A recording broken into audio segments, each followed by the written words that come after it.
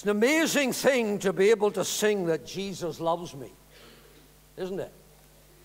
And of course we know he has put that beyond doubt or beyond question when he went to the cross and at Calvary died for sinners like us. Amazing love.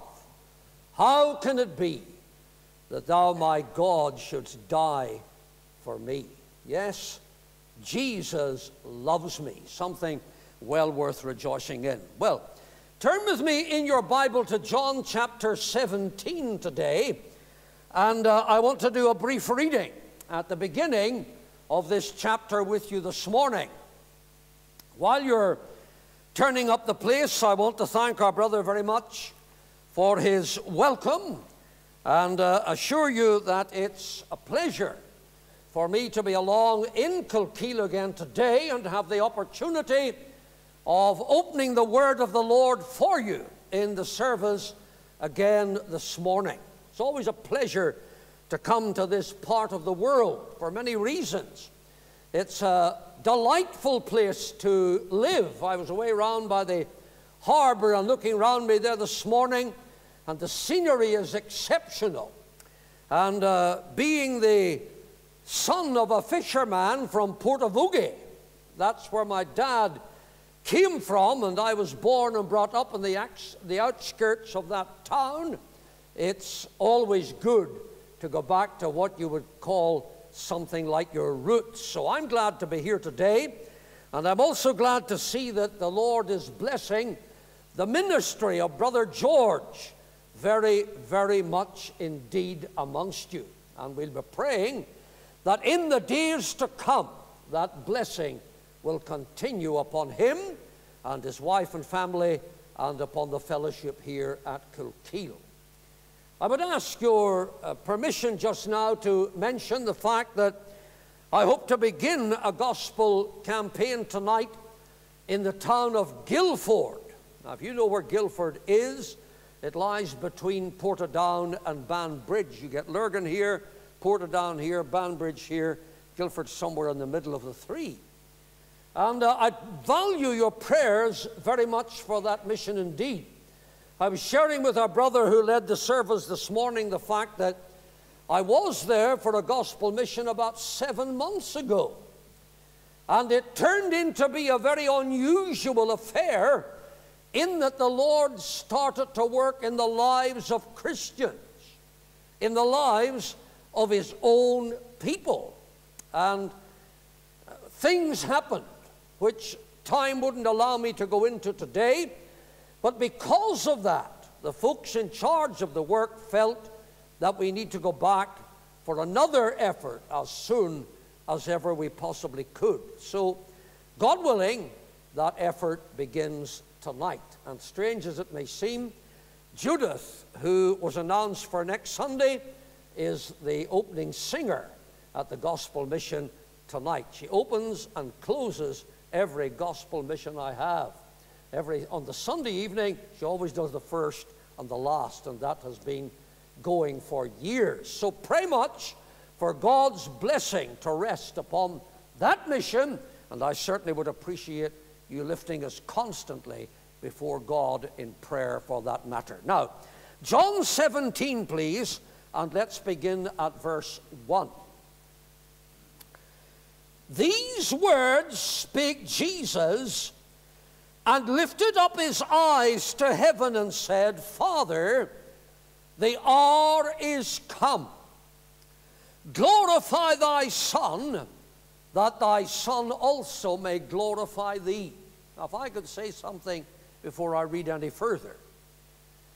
John 17 is an amazing chapter which deals with our Lord Jesus Christ in prayer. The basic lesson of the chapter is this. It is a blueprint of the ministry that the Savior carries on just now at the Father's right hand in glory. We are assured there is one God and one mediator between God and men, It is the man Christ Jesus. And if you desire to know what he does and how he does it, John 17 will answer many, if not all, of your questions. So I thought I'd just point that out to you now in passing. It is an intercessory prayer. Now, verse 2. As thou hast given him power over all flesh, that he should give eternal life to as many as thou hast given him. And if you look for a definition of eternal life, here's what it is. And this is life eternal, or eternal life if you like, that they might know thee, the only true God, and Jesus Christ, whom thou hast sent. Now that's what eternal life is. It's to know God in Christ, and it's to know Christ in God. That's an amazing thing. That's why it's eternal. That's why I believe without a doubt in eternal security, that you're saved for eternity. And that verse there, I think, proves it beyond a shadow of a doubt. Now, in verse 4, he says, I have glorified thee on the earth. I have finished the work which thou gavest me to do. Now, O Father, glorify thou me with thine own self, with the glory which I had with thee before the world was. Now, we'll simply end it there as our reading this morning. May God add his own blessing to the reading of his inspired and infallible word. In this particular chapter, from which we have read together this morning, friends, we find our Lord Jesus Christ saying and doing some remarkable and some amazing things. For example, as the Savior begins to pray, we are told that he lifted up his eyes to heaven. And with the eyes heavenward, the Savior began to talk to his Father. Now, of course, when we engage in prayer, we usually bow our head and close our eyes, but the Savior didn't. He did the very opposite. I remember driving with a guy in a car one day, and he was a little bit wild behind the wheel.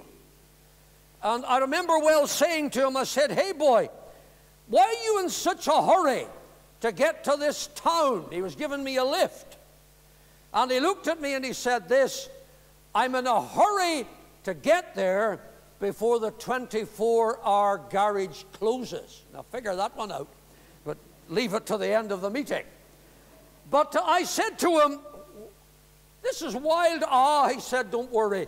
He said, I pray as I'm driving. Well, I thought, I hope he doesn't shut his eyes to pray. Whenever he's driving, I hope he watches and I hope he prays. Well, that's what the Savior is doing here.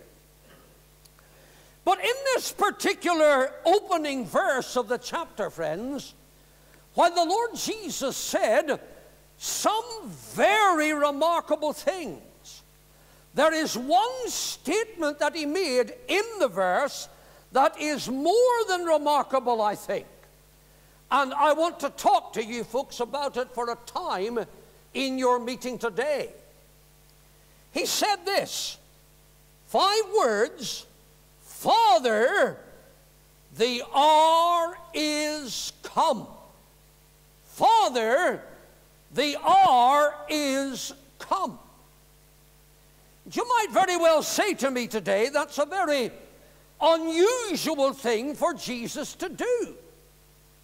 Were not all the hours of his life valuable and very important? Of course they were. Was he not constantly and continually under the scrutiny of heaven as they observed him going about doing good, healing all that were oppressed of the devil for God was with him. Of course, that's the case. And when he emerged from the waters at Jordan, where he was baptized by John in identification with the nation to which he belonged, the heavens were opened unto him. And God the Father was heard to say, "This is my beloved Son, in whom is all my delight." So, continually, the eyes of heaven were upon him. But here on this occasion, he picks out one hour. And he seems to elevate and uplift it more than all the others of his life. And he says, I repeat again to the Father, "The hour is come." The question is, what did he mean? Well, first of all, let me say this to you this morning, friends, that this hour, beyond a shadow of a doubt, was the hour of eternal appointment. An hour that was mapped out, marked out, decided for him, way yonder in the council chambers of eternity. Were I to deal with nothing else from the pulpit this morning but that particular thing, I tell you, it would amaze you to see what is meant by the councils of eternity. You see, my friends, there was a time when there was no world as we know it today. There was a time when there was no sun as we know it today. There was a time when there was no moon or stars as we know them also today. I went out in a clear night and looked up just the other evening, and I'm thinking to myself, I wonder what this all looked like before Genesis 1:1 came into being. In the beginning, God created the heavens and the earth. And of course, you might ask, why is the earth singled out? Well, the reason for that being, friends, I believe that it was on the earth that God intended to carry out his redemptive purposes. However, there was a time when none of this creation existed. But there was never a time when there was no triune God. You can never go back way into the untrodden paths of eternity before the womb of creation burst forth and the sun, the moon, and the stars and the world appeared. You will never reach a point where the Father and the Son and the Holy Spirit did not exist. Now, being a creature of a day and a creature of time, I find the word eternity very difficult to understand. The hymn writer said it was a measureless, limitless, boundless decree.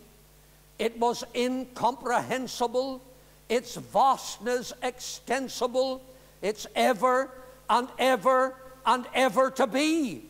And he added, halt on the brink today, ponder eternity, ever and ever and ever to be. I cannot fathom by my mind today the vastness of that word, eternity.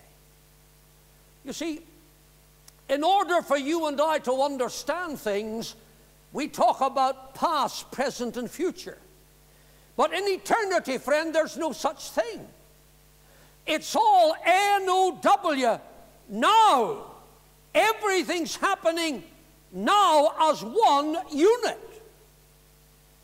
And away in the councils of eternity, and I'm using the word past so that we can understand it, it was determined that Jesus would arrive at that hour. And as he prays, he said, the hour is come. Can that be proved from elsewhere? Well, when you go to the preaching of the Apostle Peter, Peter was a remarkable character. I'm glad to hear that you're studying the letters of Peter. I feel sometimes that Peter's letters get a little bit neglected, maybe because of where they're positioned within our Bible. Because preachers, myself included, tend to work so much with the writings of Paul that the other letters at the end don't seem to get the important position that they ought to have. But Peter was a remarkable guy, the great apostle to the Jewish world, Paul being the apostle to the Gentile world. But you remember when you go to the early chapters of the Acts, Peter stands up on the day of Pentecost and he looks those who were guilty of crucifying Christ straight in the eye.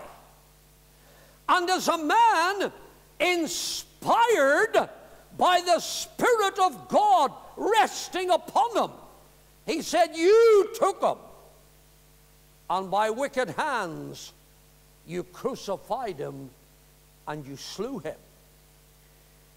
Of course, we know this, friends, that at Calvary men committed a crime that they could not commit today. I have heard people say that the Lord Jesus Christ was brutally murdered. Well, there's a sense in which that is correct, but there's a sense in which it isn't. Now let me try to explain. You see, there's such a thing as suicide. I was sharing with our friends, some of our friends at the door this morning, that I was listening to a news bulletin, and these lands, they were telling us that already this year, I think it is, 248 people have committed suicide. And I think that's tragic, because the most of them are young people. But I won't deal with that in the meeting today. And then there's, yes, suicide is when a person lifts up their hand against themselves. And then there's murder, when a person lifts up their hand against their fellow man and takes deliberately their life. That is murder. Is that not what happened to the Lord Jesus? My friend, there's a step higher than that. And that's a crime called deicide. Whenever the creature lifts up his hand against the Creator, that's what happened at Calvary. It could only happen again if Jesus were here, and he won't be. So it will never happen again. That crime was committed once, and once only. And Peter knew it, and those who heard him knew what he was saying. You took him, and by wicked hands you crucified him, and you slew him. And when they heard it, they were cut to their heart, and they cried out, men and brethren, what shall we do? And of course, the way of salvation was explained, and many of them were saved. Now, you say to me, why are you bringing us there? Well, for this simple reason, friend. Before Peter accused them, and rightly so, of what they did, he made this remarkable statement: him being delivered by the determinate counsel and foreknowledge of God, you took, and by wicked hands have crucified and slain.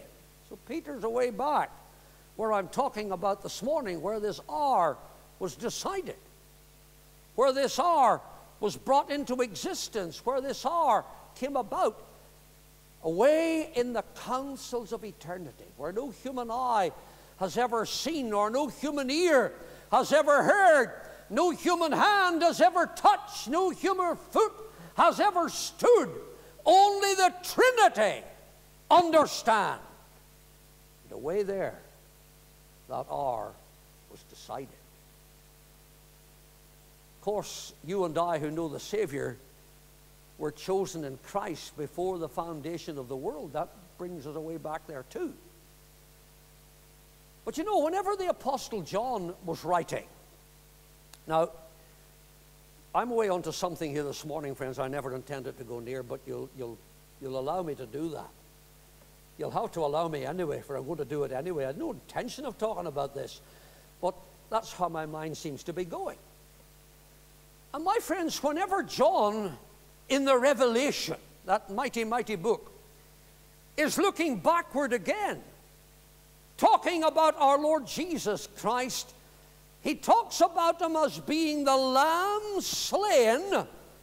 Now, very often, and I don't want to sound critical this morning, friends, because I don't like to criticize, and I'm not normally given to it, but I've heard that verse quoted wrongly. When people will quote it, the Lamb slain from before the foundation of the world. That word before is not in your Bible.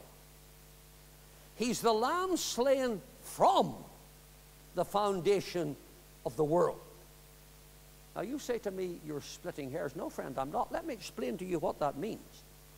What John is saying is this: go to that moment which certainly did exist when God laid the foundations of the earth.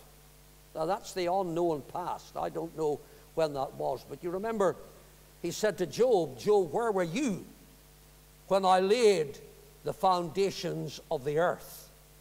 And Job was silenced by the statement. He hadn't a word to say. But what John is saying there is this. He said, you go to that moment when the foundations of the earth were laid, and make that your starting point. Now don't go forward, but go back from it. The Lamb slain from the foundation of the world. Go right back, and you will never come to a place where the Lord Jesus was not the Lamb slain. He always was. Now again, the finite mind cannot take that in. You need to be God to understand that, and we're not. Light can only be discerned by light, therefore God can only understand God. But what I'm telling you today is fact, absolute fact. The foundation of the world is the starting point for John, and the way back, Christ was always the Lamb slain. Oh, that we could get a vision of our Lord Jesus Christ in those matters to show us just how unique he was, is, and shall forever be. But the hour is come. Now, can you see the importance of that statement, my friend, and what it really means? It's an hour of eternal appointment. Now, let me go on to say this to you, and this may be as far as I'll get this morning in the meeting, but that's fine. It was also the hour of extreme suffering. The sufferings of Christ. Some time ago, I had the privilege of visiting what we call the Holy Land. And I was taken into Pilate's judgment hall, to the Garden of Gethsemane, and to all of those places as part of this tour. And I think I could honestly say that my understanding of the sufferings of Christ increased immensely by that visit. It really did.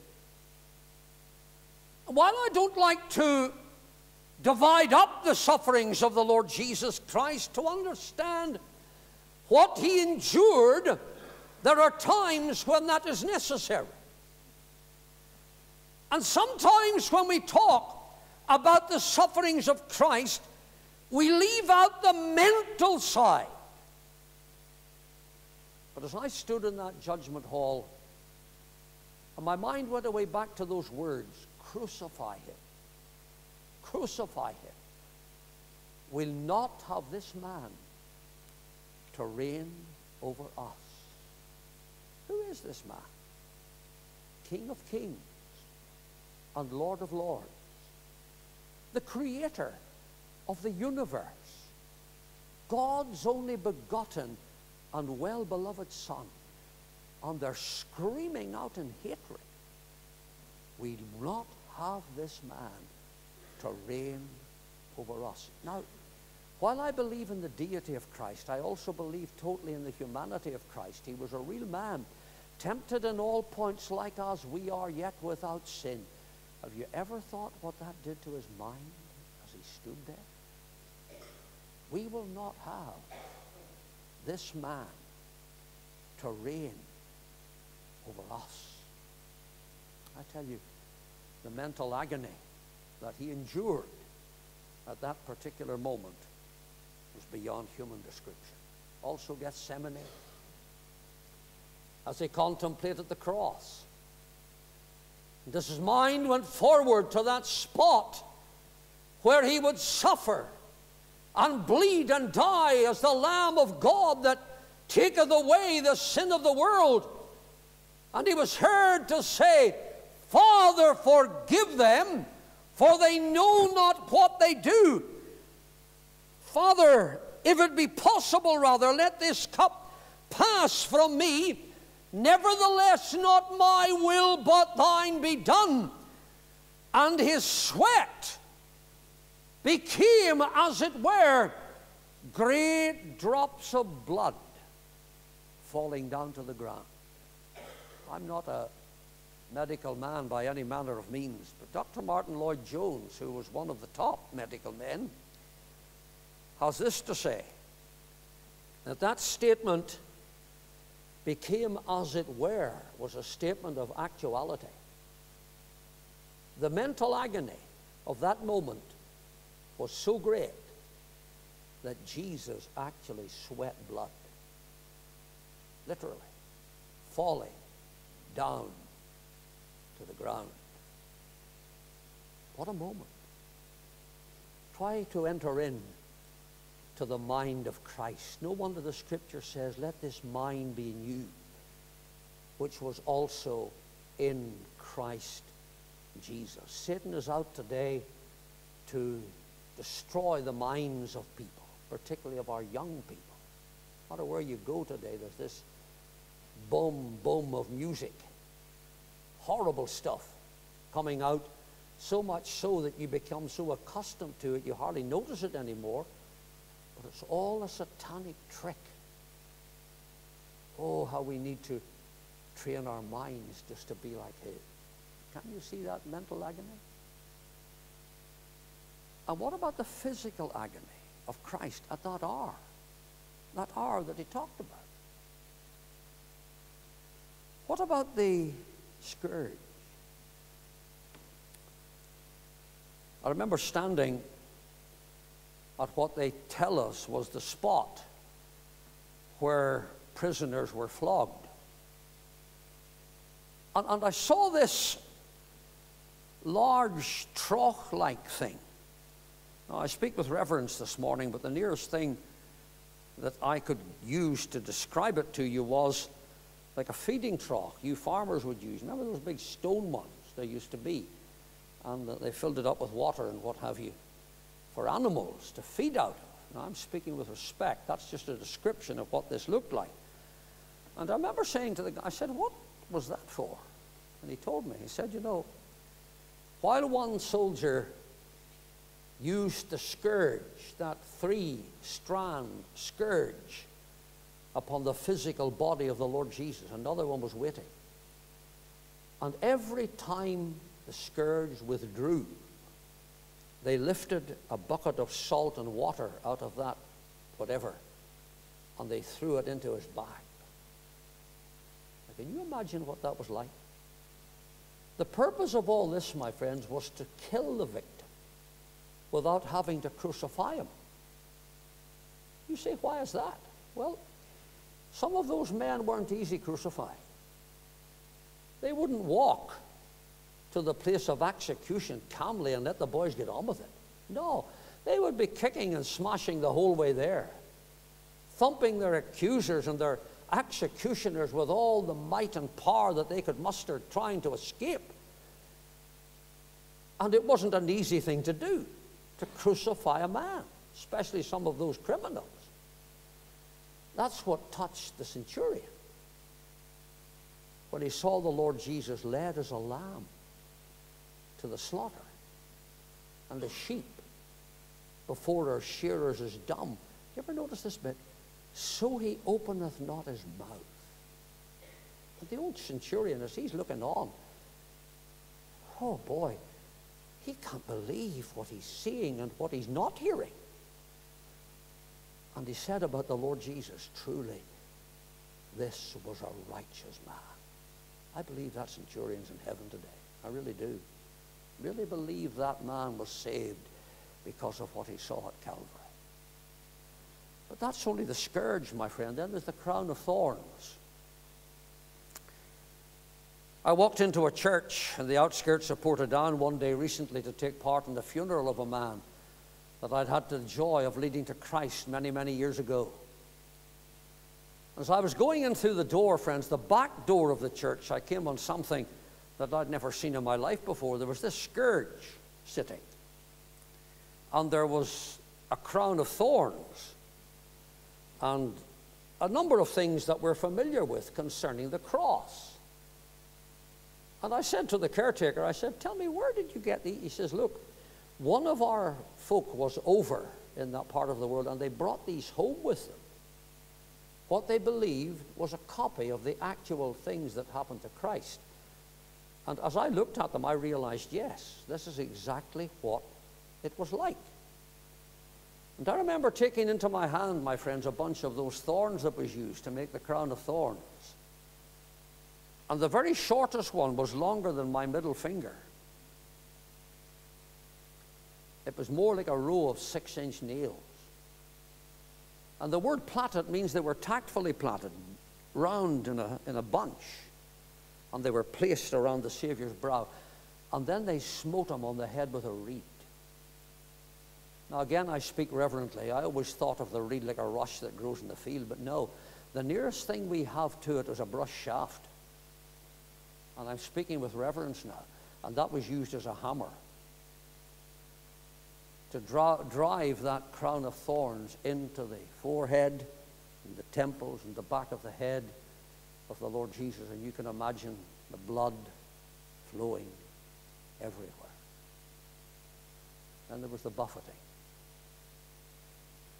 Again, if a man survived the scourge, the point of the buffeting was to kill him if they could. Hands were tied behind his back. The centurion brought in 100 men. Centurion is the word for century, 50 up every side. The Lord Jesus Christ was stood before the first man who clenched his fist, drove it into the face of the Savior with all the might that he could muster, and drove him over to the other fella. And that went on right down the line until the Lord Jesus Christ was smashed in the face by the fist of 100 men who really knew how to torment a man.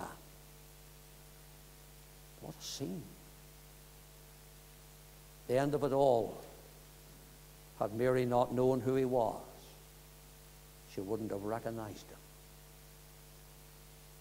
When they had done their worst in the judgment hall, they coughed the very liquor-smelling phlegm out of their throat, and they spat it into his face.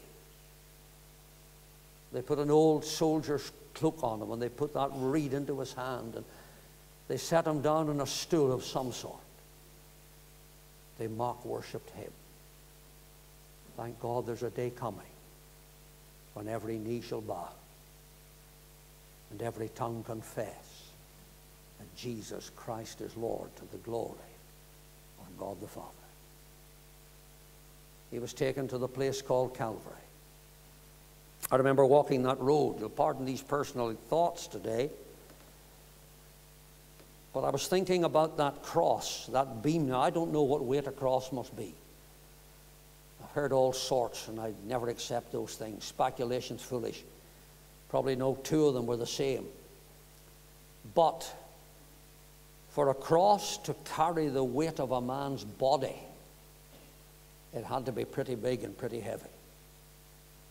And that was laid upon that scourged, brutally marred back of Christ. Any wonder he stumbled? They took him to the top of the hill where I must stop this morning.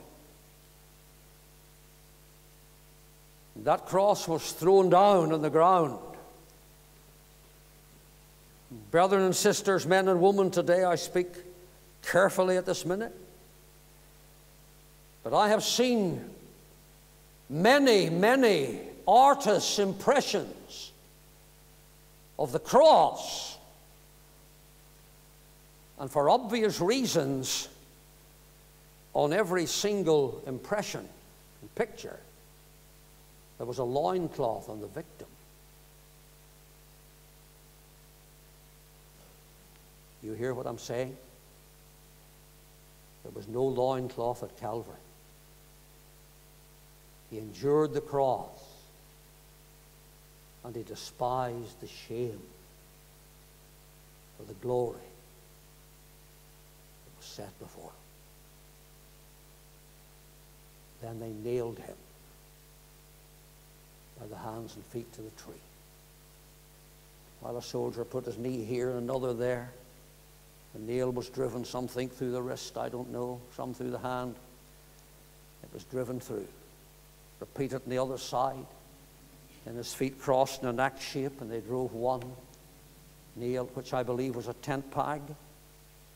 An ordinary nail would never have done the job.